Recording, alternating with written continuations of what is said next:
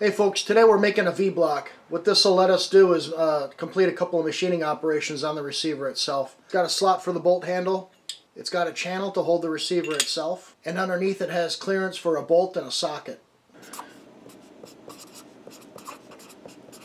I'm going to mill a slot right here for a side bolt release, and I'm also going to tap these out to 840. I'm going to need a clamping fixture or a V-block to hold this in the mill securely and accurately.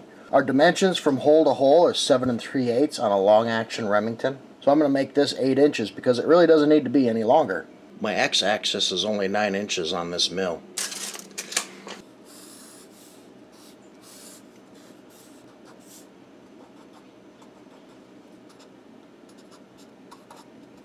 These will be counterbored. We're probably going to go about half deep on our notch. The end will look like this. We're at about 1 3/8, so if we go 1 inch, I think we'll have plenty of clearance. And then of course 1 inch tall. These two holes will be 1/4 inch drilled all the way through. I'm going to square this up, do those first, and then I'll mill my slot. So I'll drill my holes 1/4 inch, I'll counterbore those for the Allen head screw. So my vise is bolted down to the ways here, and it's lined up within a half thou or so with the travel of the actual ways. My problem is I have milling cutters made to cut flat spots, so I don't have anything angled. I do have a sine vise, but with 8 inches of material you're going to have a few inches sticking out on the ends, which is not going to be supported, and it's going to lend to a lot of chattering.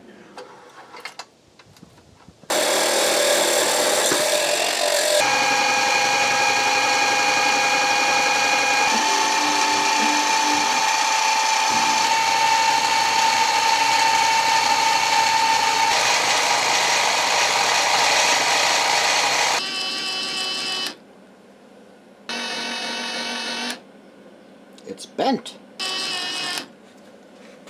It would appear I have a high spot right here in the center, but if I got to lose a thou here and there, I'm not going to worry about it. The beauty of it is, once I true up this side, make it nice and straight, I can just go to the back and start on it too. That way both of my sides will be exactly parallel.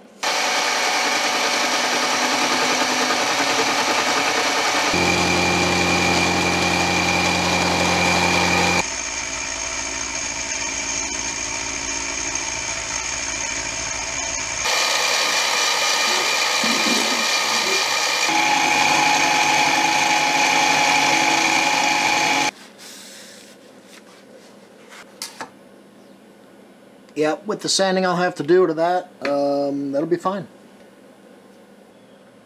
973 there, and 973 there. So I didn't get a full inch. I had to clean it up a little bit, get that scale off of there. But once I did, I quit. I'm going to sand this anyway, so I'll get it down to perfect, as close as I can get it. Now what I need to do is drill 3 holes in there. I've decided to make this adaptable for a short action as well, so I'll put my tang hole right here, and then the other 2 for the short and long action I'm going to put over in this area here.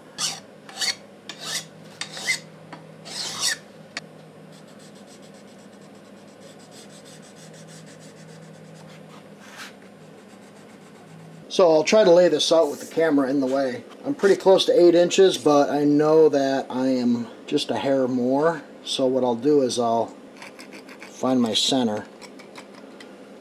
Alright, that ain't bad. 979, 977, so 977, half of that is 488. So my exact center is right about, now all I need to do is find my hole to hole dimension, which is 7 3/8, 3.687. So now I go the same amount this way, and the short action is 6 1/2. So what I'll have to do is mark this one down here and go 6 inches right there, plus I'll do another half.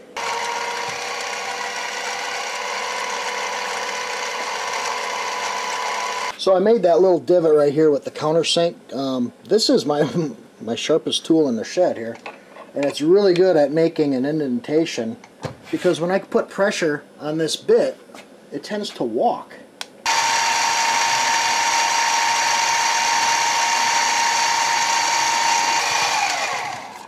So when I use that countersink bit, that establishes my my hole.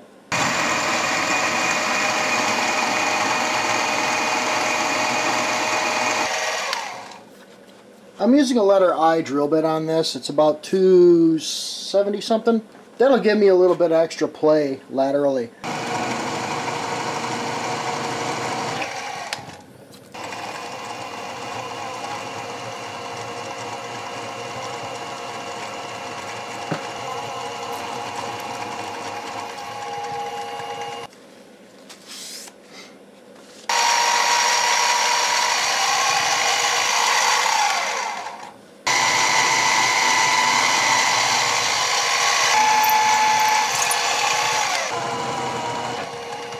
So I countersink that a little bit deeper than normal, because when I finish up with my end mill, it helps guide the end mill in right above the hole.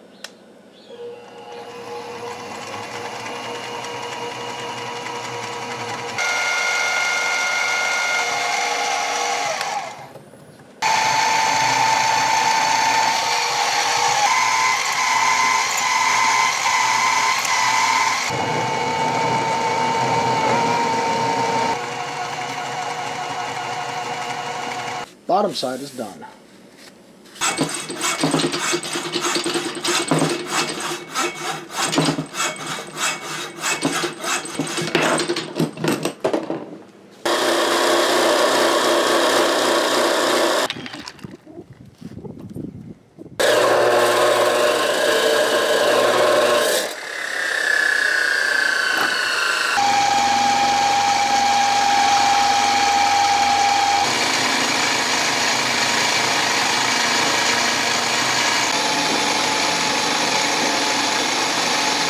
Nine six four 967 966. All right, I'm gonna put a little sanding on this, get rid of the burrs, and then we'll check it up in the sine vise and get her on an angle.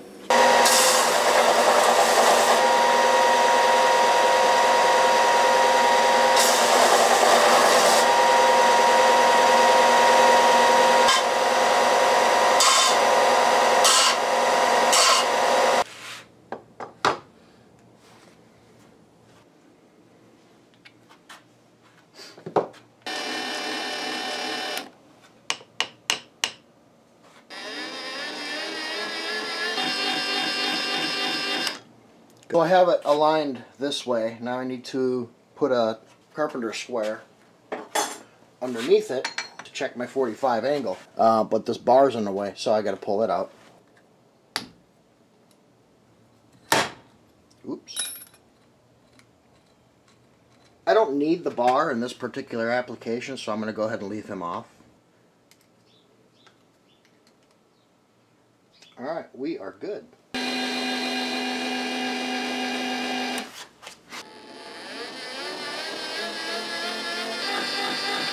Somehow I got a couple thou creep in there.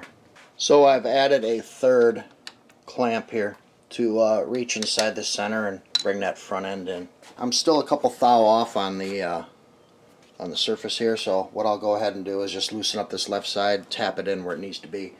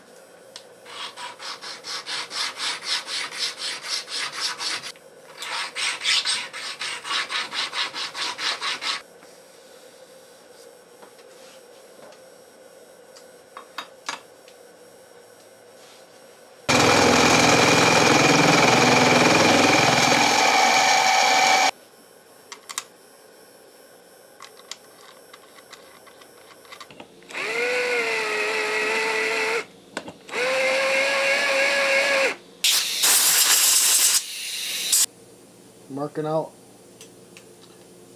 for the bolt handle.